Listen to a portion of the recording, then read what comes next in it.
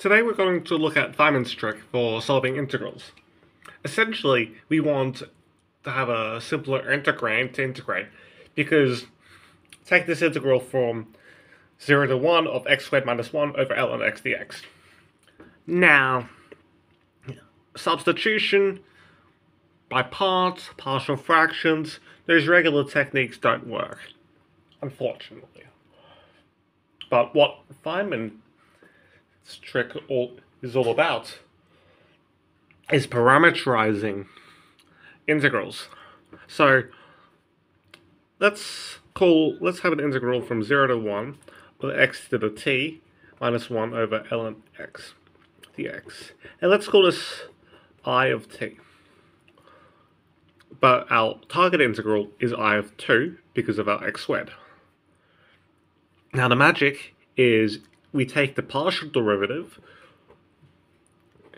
with respect to our parameter here, which is t. I prime of t is equal to 0 to 1. The partial derivative of t. The partial derivative can go inside the integrand because it's independent of x. Because t is not x.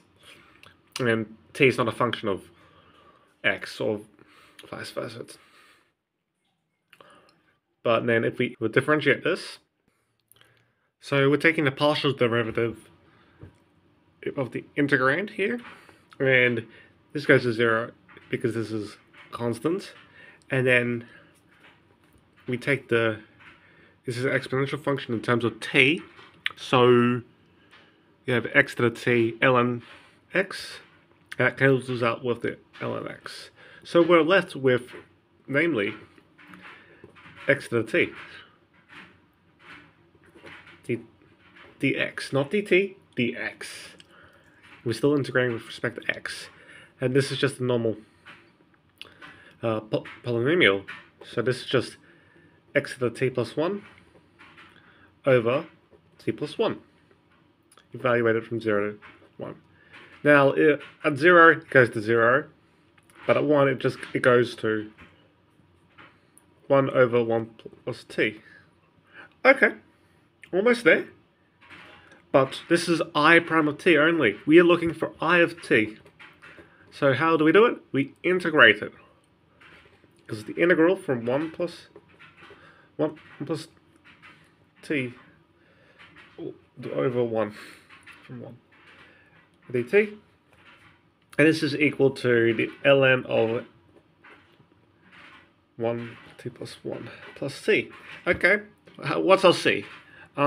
Just if we plugged in t equal to 0, there'd be 1 minus 1 and that goes to 0. So I of 0 is 0. 0. So therefore, if we plug in 0 here, ln of 1 plus c is equal to 0, and that's just true. C is equal to 0 then, as ln 1 and 0. Hence, I of t is equal to ln of t plus 1. But we're looking for I of 2, which implies ln 3 is equal to the integral from 1 x squared minus 1 over ln x dx. Now that's Feynman's trick. Let me do another example. Now we got the integral from 0 to infinity of sine of x dx. I can't integrate this right now. Well, I can, but we need to add a little bit on. So I'm going to add an exponential, like e to the negative ax. You'll see why in just a second. But see, we've got an infinity and a negative and an exponential that goes to 0. And also, if we use the chain rule here with respect to a, that cancels out as x.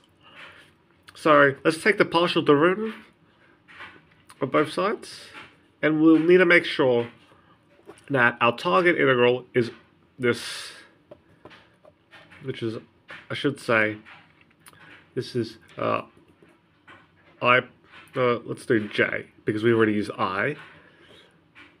This is j prime of a. So we want j of 0, because this exponential will cease to exist, and it'll just be collapsed to 1, and leaving us with sine x over x. Hence, we got our integral from 0 to infinity of negative x over x e to the ax sine x dx. Well, these cancel out. And this is a standard integration by parts question, which that's not the point of the video, but I'll tell you with that it goes to negative a squared plus 1. However, we need to, this is j prime of a.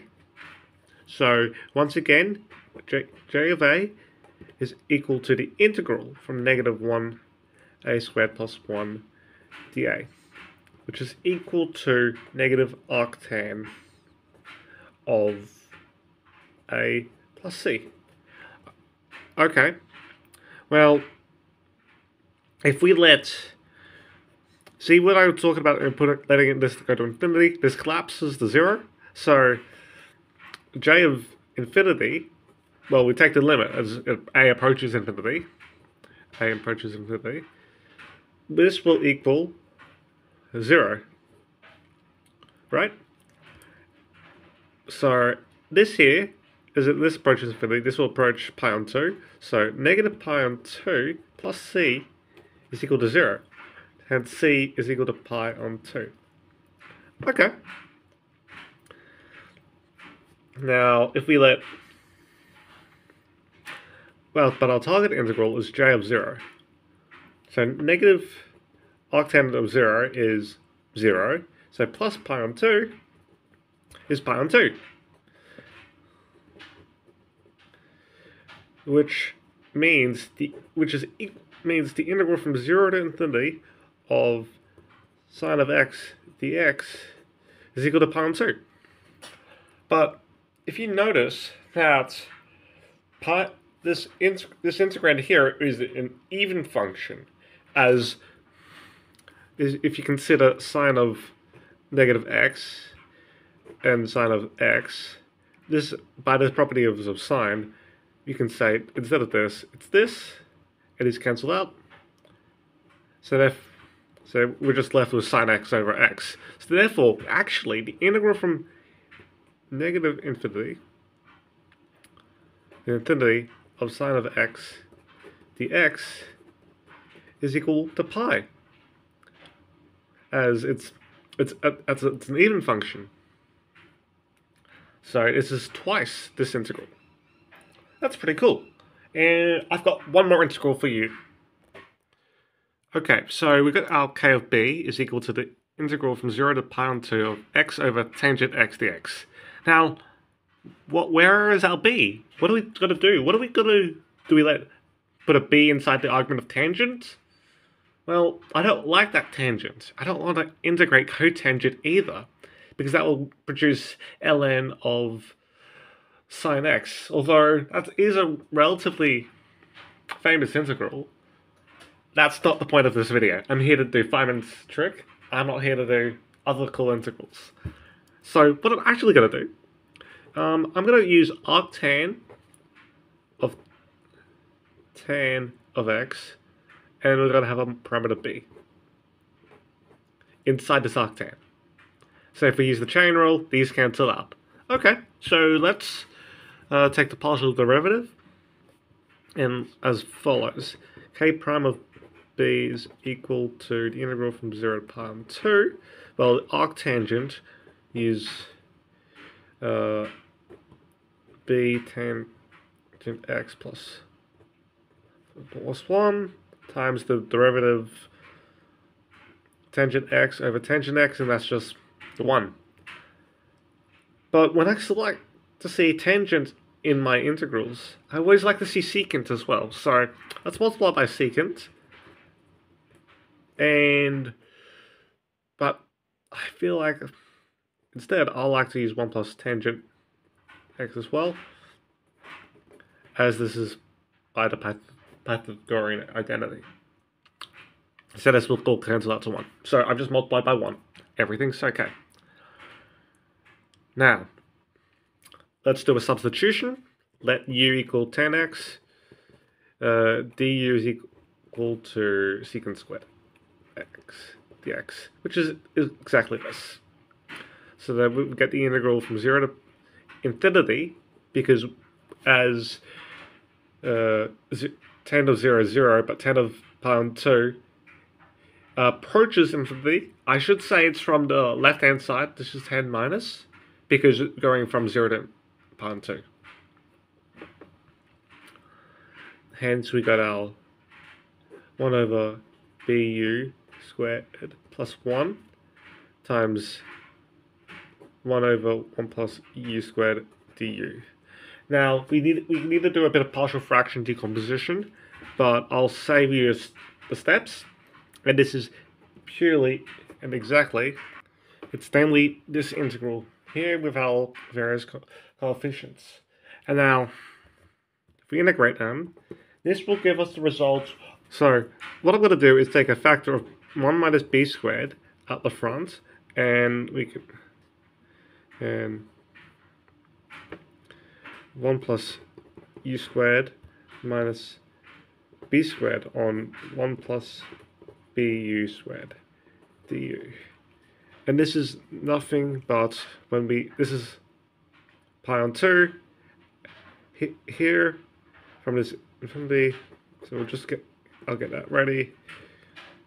Pi on 2 minus, okay. If we let this go to infinity, this is an arctangent.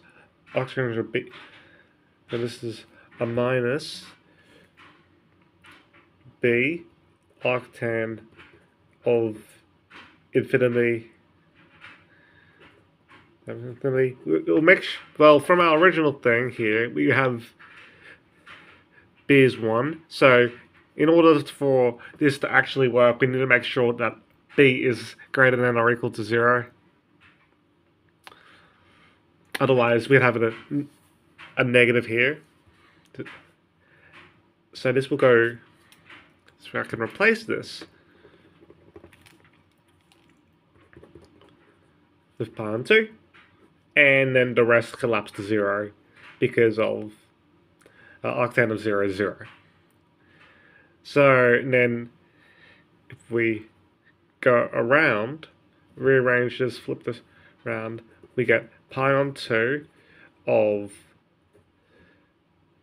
1 minus b over 1 minus b squared. And I'm running out of room, so I'll write this at the next spot. Alright, so we can, now we got some space, I can factor this out. So this is a 1 minus b and 1 plus b.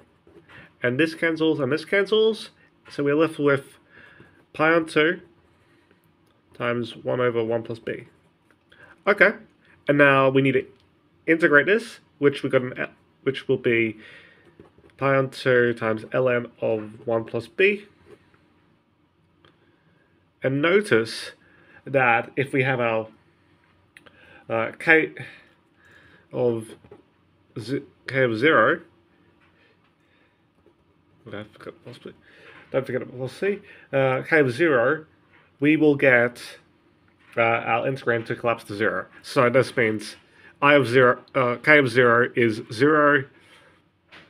So, and if we plug in 0 here, this will mean 0 is equal to 0 plus c. So c is 0. So therefore, k of b is pi on 2 ln 1 plus b. But we're looking for k of 1. So therefore, the integral from 0 to pi on 2 of x over tangent x dx is equal to pi on 2 ln 2. And that is the answer. And that is 3 examples with Feynman's trick. I hope you find something new, and that's a good place to stop. Thank you.